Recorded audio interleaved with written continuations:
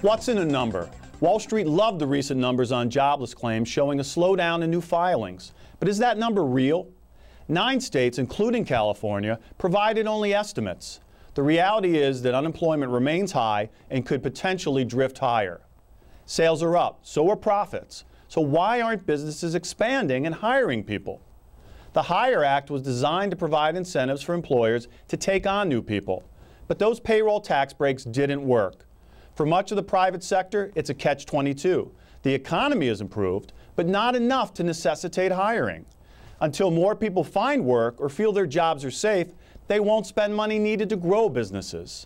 It turns out it's the unknown numbers that are holding us back. How much will health care reform really cost?